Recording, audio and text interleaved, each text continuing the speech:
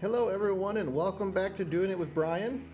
Today is going to be our first installment of the of my art and show you all a little step by step on how I like to paint and be creative sometimes.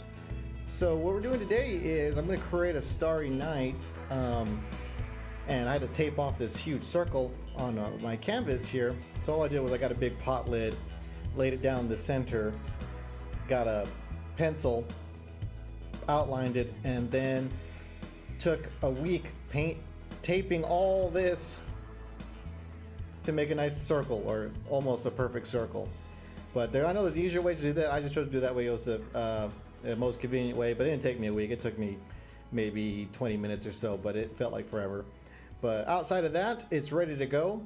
My first step is to get my canvas, nice thin layer of white oil paint, so that way my layers of colors will blend nicely, so I don't have to keep adding white. I'll just already have that nice layer there. And as the painting progresses, I'll explain what I'm doing in each part, so buckle yourselves in. So we're going to start off with the titanium white, which I'm going to add to my palette there.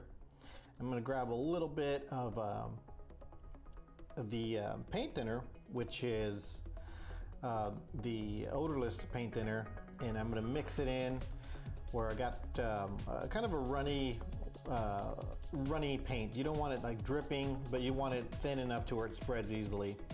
And of course, start from the center, work your way out in small circles. It's probably the best way to do it. You can try another method. I just find that doing it from the center out helps keep it even. And of course you want to go all the way, make sure you get all your edges. It's fairly easy. You can tell which part of your canvas is wet and dry opposed to, you know, because it's all white, but it's fairly obvious where you got some little blank pieces. So just touch up around the corners there, make it real pretty like. Go over a few more times just to be sure. Don't make it too thick. We just want a nice thin layer. If you get too much paint on your brush, just go ahead and clean it off, and then you can go ahead and continue blending the white in there. And what I'm doing there is a back and forth motion in order to get rid of all the brush strokes. I'm going to move on to our two colors, which is emerald green, Parisian blue, and I believe it's a light blue. I can't quite see the color I used. But it's basically like a baby blue. I'm going to add that green to my titanium white just to lighten it up. So the center part of my circle will have the light paints, and then we'll radiate outwards the darker hues as we go along. So first I'm going to start with my lightest color, which is that green, with a little bit of that white. Just kind of tap it and mix it together, get it, you know, work a little bit of that white in there. And just like with the white, we're gonna start in the center and work our way out real nice, just to lighten up that center. You can see how well that white is already blending with the green. There you go, just in small circles. You can blend this however dark you want, because it's fairly light color.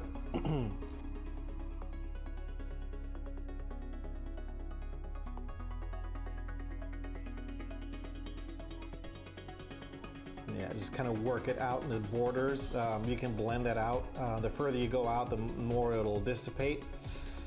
If you want to blend out, make it smaller again, in case you blend it too far and you just feel like you need to have less, you can always clean your brush off and work in that white, and it'll help lighten up the borders of that green.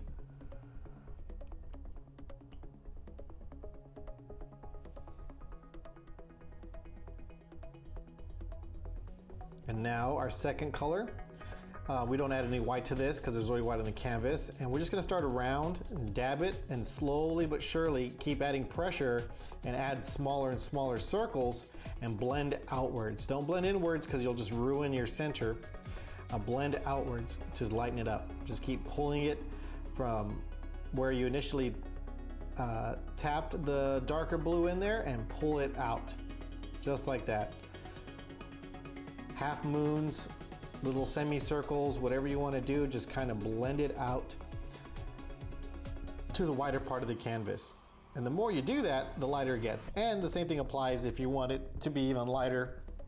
Go ahead and clean your brush off and go over it, and it will help thin out the blue. But as you can see, I'm just blending it all outwards, cleaning my brush off because I already got too much paint on there, so I'm just going to go ahead and get rid of the excess, clean that bad boy off, and go back at it.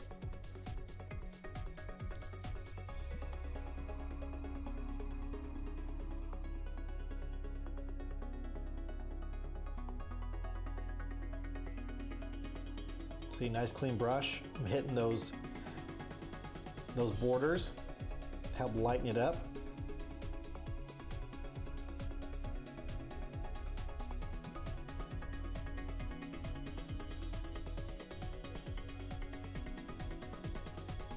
Continue to work the white. You want it to be dark, but not heavy, too heavy patches of blue. You want variations as you blend. So just kind of use your creative license and blend the sky as you kind of imagine it to be, as far as what you envision.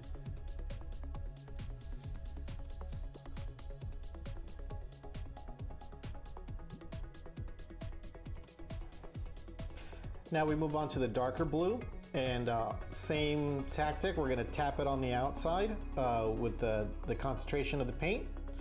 And we're going to use that white underneath our canvas to blend it outwards. This one you really want to keep consistent with your blend. Go ahead and clean your brush off as much as you need. If it gets too light, you can always add a little bit of dark color, but if you start off really dark, it's going to throw off the feel of your sky. So be a little sparing with your darker blue. You want the dark to be on the very edges, and which I'm doing right there. So the lightest part, your light source, which is the center of your canvas, keep it light, and the very outskirts of it is going to be dark. So go ahead and darken those spots up.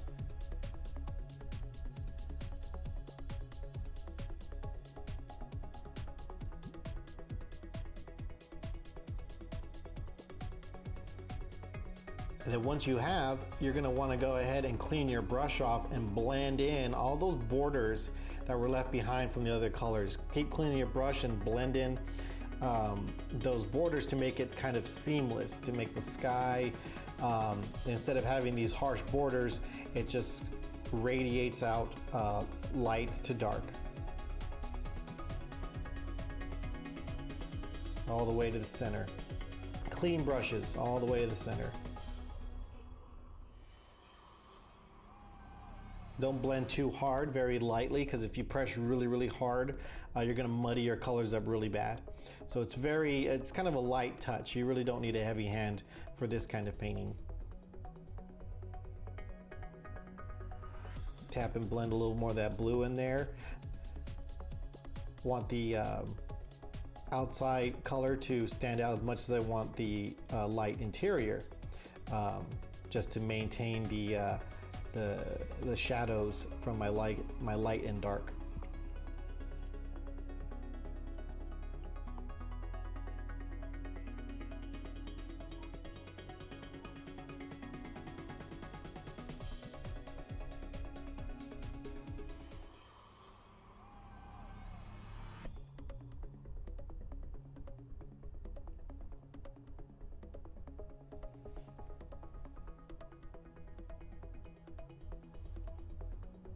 Now we have a perfectly clean brush because we have a bunch of brush strokes. So I get my big 3-inch brush, perfectly clean, and lightly go back and forth, and I'm just blending out my brush strokes.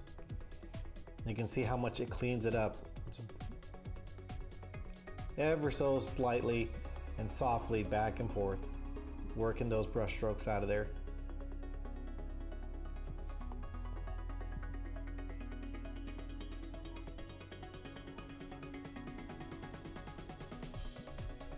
Right now I'm going to go ahead and add some more white and paint thinner to it to make the stars. So I added a dab of there, and I'm making it really runny, much more runny than the beginning.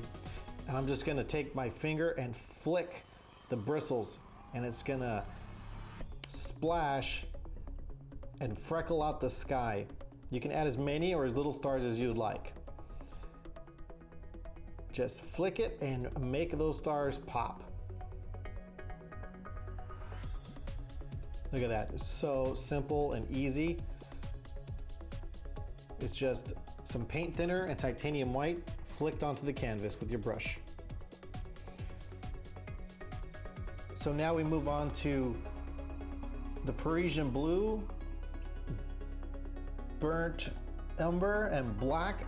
Basically you get your dark colors and kind of mix them together. You're gonna need this to work on the trees we're about to make.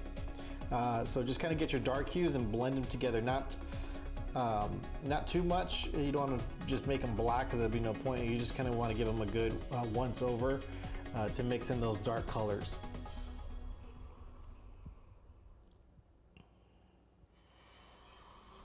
And now we get our fan brush loaded up with paint, and we're just going to decide where we want our trees to go. Pick a spot, you tap it and press down.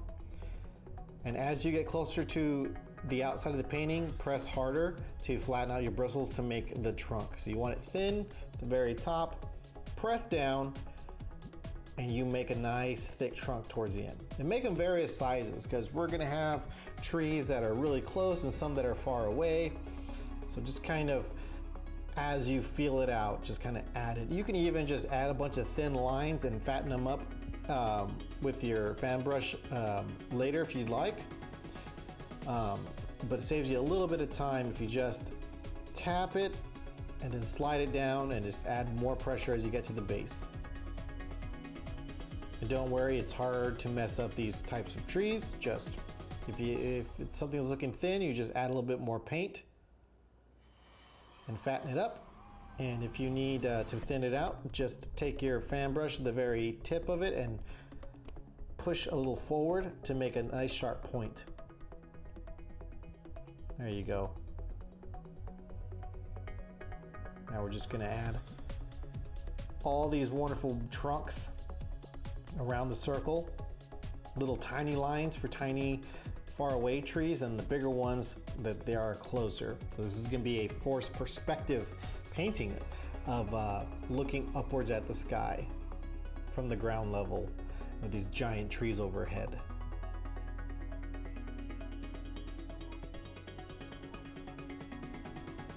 There you go. Bunch of those little bad boys and look awesome down the road here. Now we take the long end of the fan brush and tap in some branches.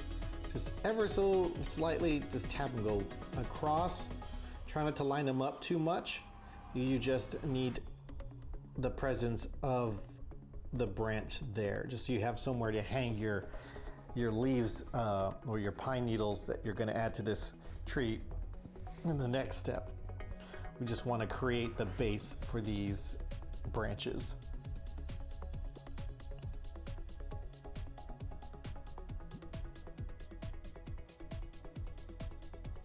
Just tap and bring them out. There you go. See, it's starting to look something like a tree now.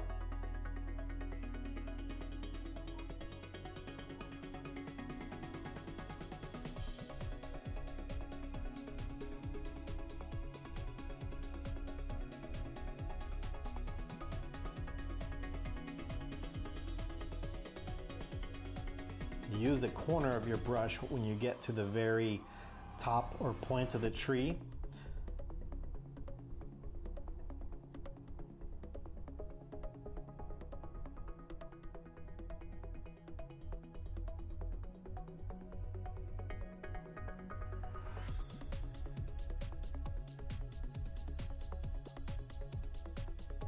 This technique you're also going to use to create the leaves on the branches once you're done with this step.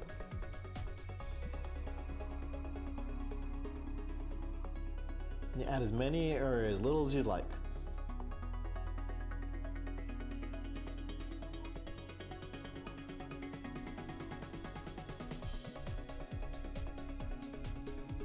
It's looking like some sort of crazy space eye right now.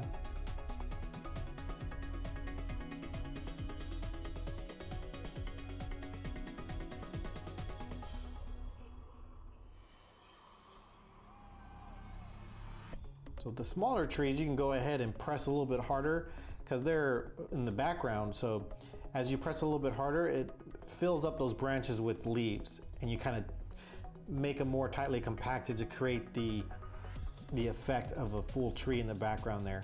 Just press a little bit harder, use the side angle of your brush, the very corner of it, and tap all the way down back and forth to create those far away trees.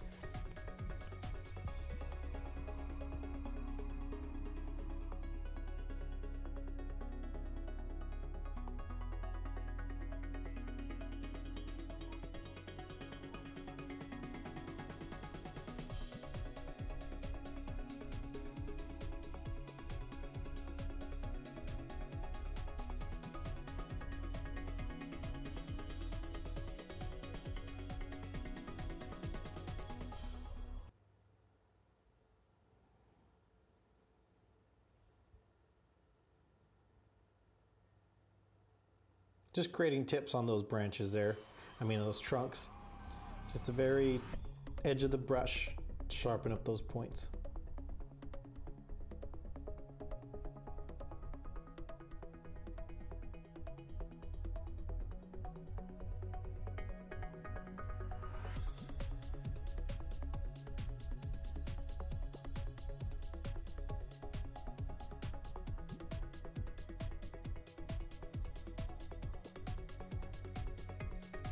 Now we're going to start filling up these trees with leaves. So we're going to do the same tapping motion, load up our brush again with the same colors we were using, tap, push down,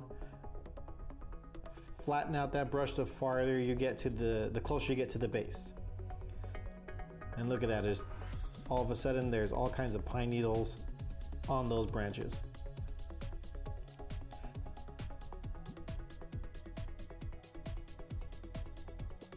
You can see how hard I'm pressing towards the end there.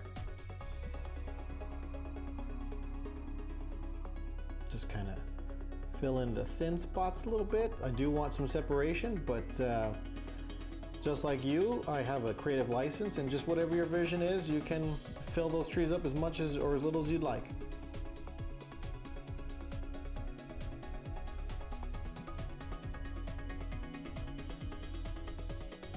Tap, tap, tap, tap-a-roo. Tap, tap, tap.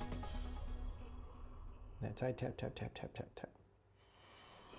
And you see that I didn't mix the colors too harshly. All the darker hues that I use are actually kind of coming through the thinner the paint gets at the bottom, which is exactly what you want. They load the brush up again, nice and flat. Tap, tap, tap, tap. More pressure as they get to the bottom. More pressure.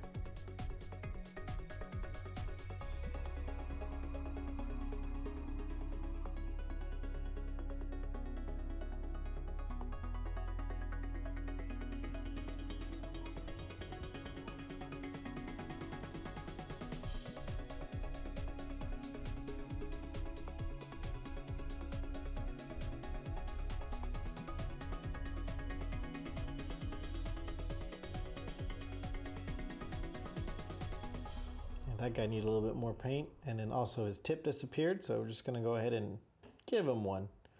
I mean, all of his friends have a tip. Why didn't he get one? There you go.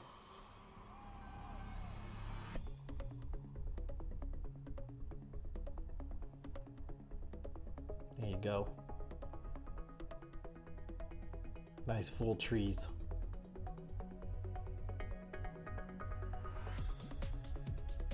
Another tip add there.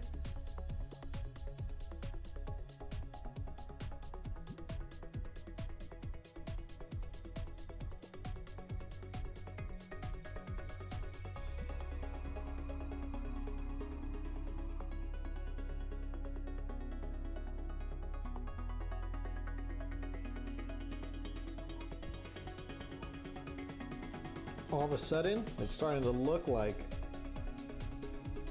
the canopy of a forest there, just gazing up at the stars. Probably out camping, eating some mushrooms, some magic mushrooms, and getting a magical evening out of it.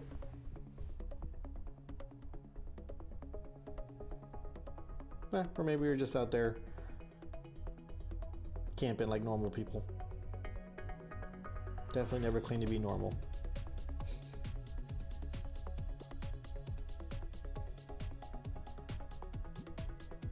Alrighty, just filling up all the trees, make sure they look tree-like.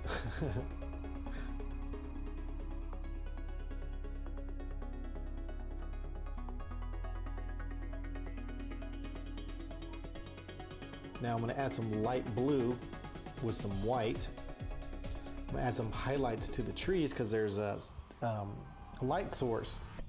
So we're just going to take some of this, lighten it up,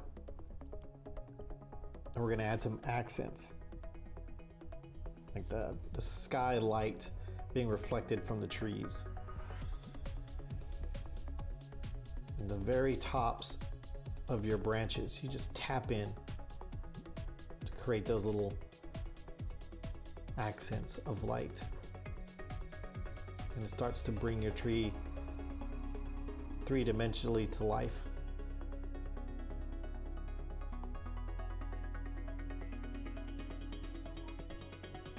Could even add solely white and keep working the same technique to make it look like snow. But for right now, it's a starry night in spring, and it's just awesome to be outside.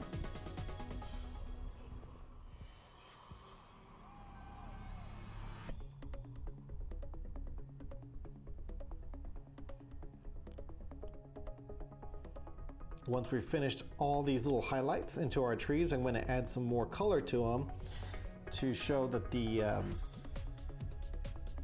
tree is actually full of different greens and yellows.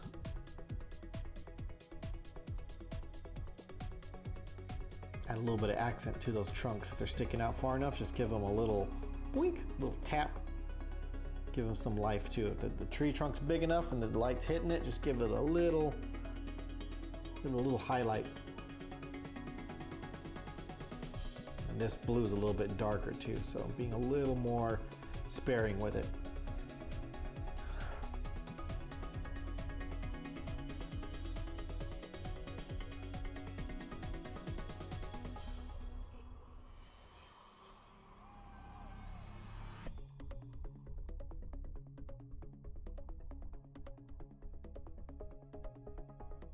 So here's a light green, and then I got a bright yellow.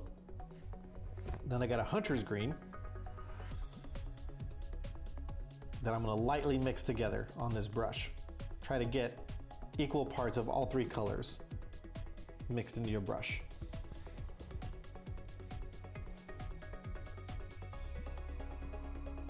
And just underneath those highlights, we're gonna add some colors.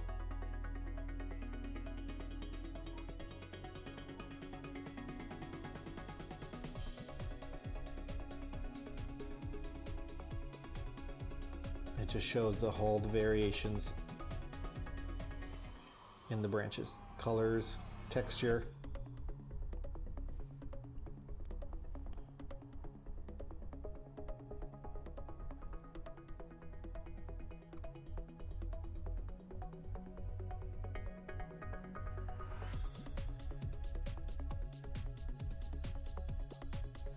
The same thing here, you can add as little or as much as you like.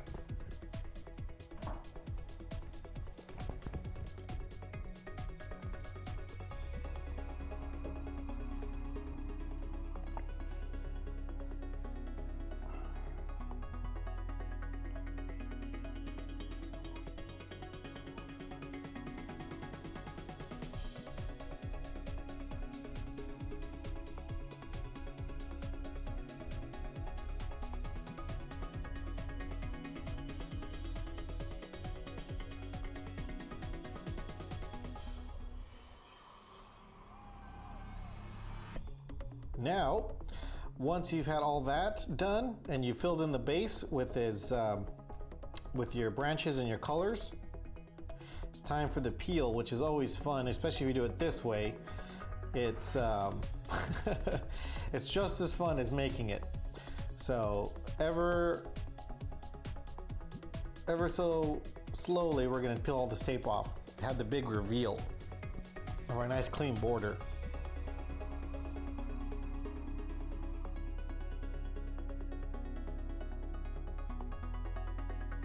And luckily it doesn't take forever.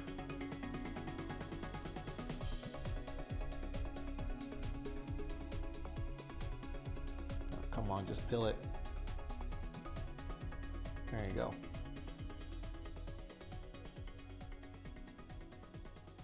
And try not to let the tape fall back onto your canvas, because it'll mess up that clean background you wanted there in the first place.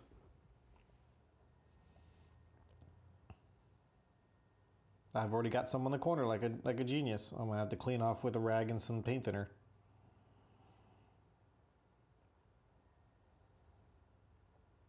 Yep, see, it's all over my hands. Okay, now my hand's semi-clean again. Let's try the rest.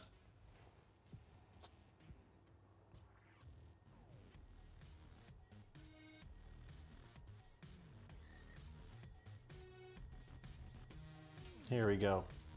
Home stretch, baby. Don't be mean. There you go. A little last piece there. And ta-da. There it is, boys and girls. It's looking fantastic. This is super easy painting. Anybody can do it, and it's super rewarding and fun. Definitely give it a try. If you enjoyed watching me paint, please let me know and comment. I'll do another painting if I get the urge to. If you guys know of some sort of painting you want me to try, please let me know. Thank you for watching. Please like and subscribe, and I will catch all you crazy kids next time.